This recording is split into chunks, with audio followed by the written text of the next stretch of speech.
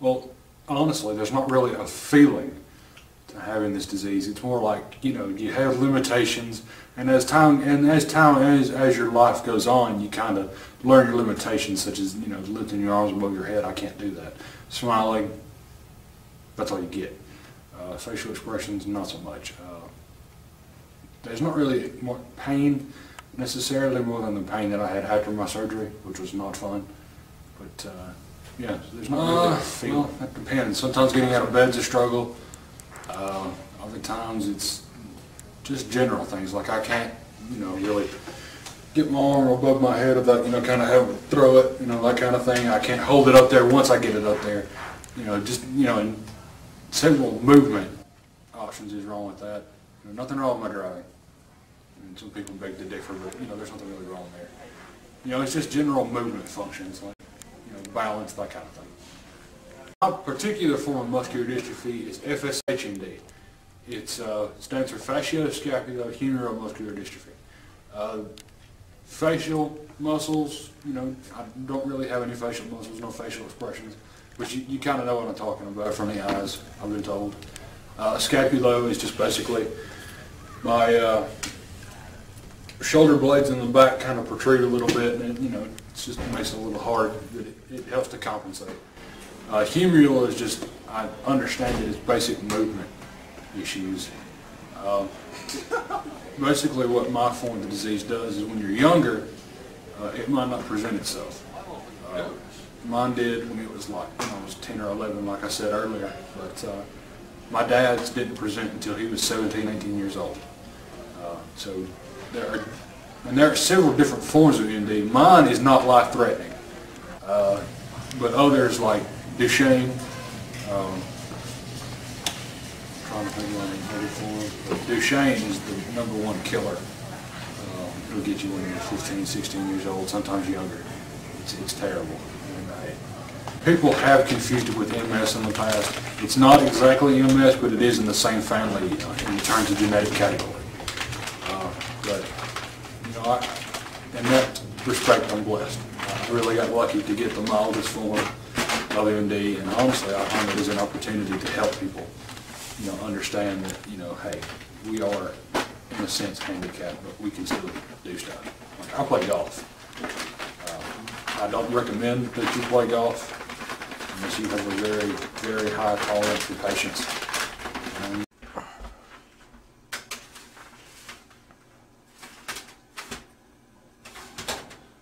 I do get pissed at the braces quite often, actually. Athlete's foot, awful. Sometimes the braces don't fit, that's awful. Sometimes the braces break in completely inconvenient places. Like, I was walking back from PE one time and I got midway across the parking lot and one of the joints snapped on my right brace, and I had to limp back into the classroom without a shoe on and had to get my grandmother to bring me my other brace, which happened to be covered in some substance that I'm still not sure what it was because it had been in the back of my car. But yeah, I do get mad at the orthotics. I really do. Well, honestly, just don't think that because I have MD I can't do anything.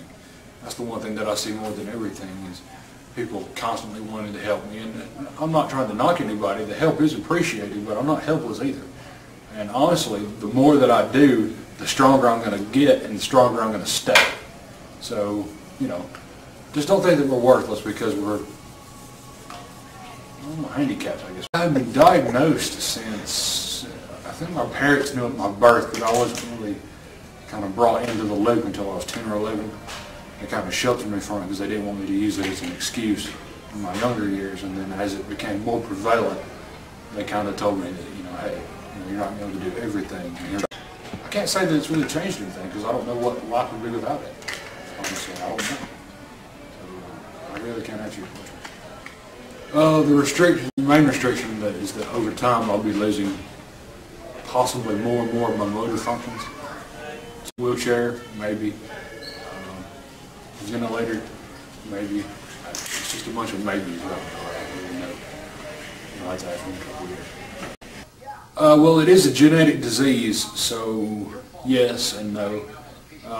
more dominantly in my family, it goes to the males, and I don't know if that's a genetic thing with the disease itself or if it's something else, but more normally in my family, the women don't have it. So if I have girls, we should be good. If we have guys, then we'll deal with that when it comes. What will it lead to? Eventually. Eventually it'll lead to probably me being, having to walk with some kind of assistance like a cane or something. But, if I stay in shape and I keep working out and I keep eating right, then I should be pretty much the same as I am now. Hopefully. Balance.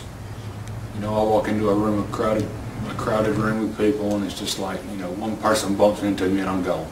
And we're all going with me.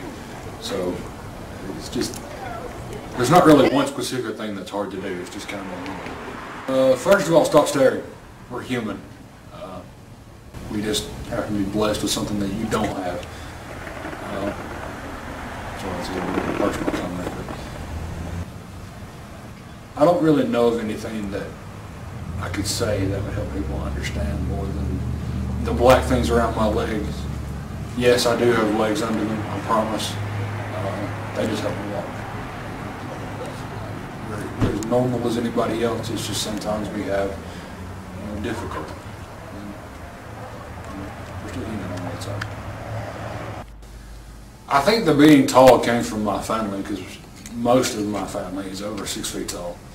I don't know if that helped it. I don't know if that hurt it. I really couldn't tell you. Tall, dark, and goofy. That's what they call me. So, yeah, it's hard to. It really is. People don't like to do it. But if you can't do it, you can't do it. And that's one of the main things is voicing.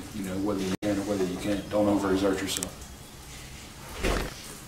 I'm supposed to be checking into the MD clinic once every 6 months, I think. 6 months to a year.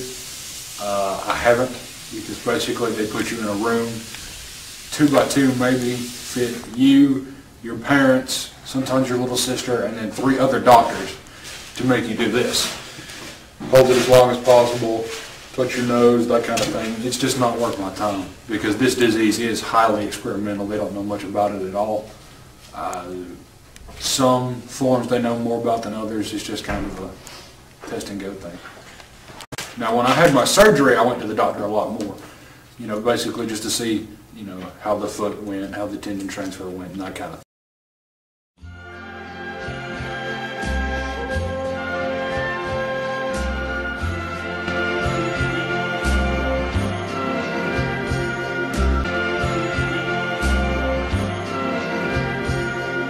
Strangers in the night, exchanging glances, wandering in the night.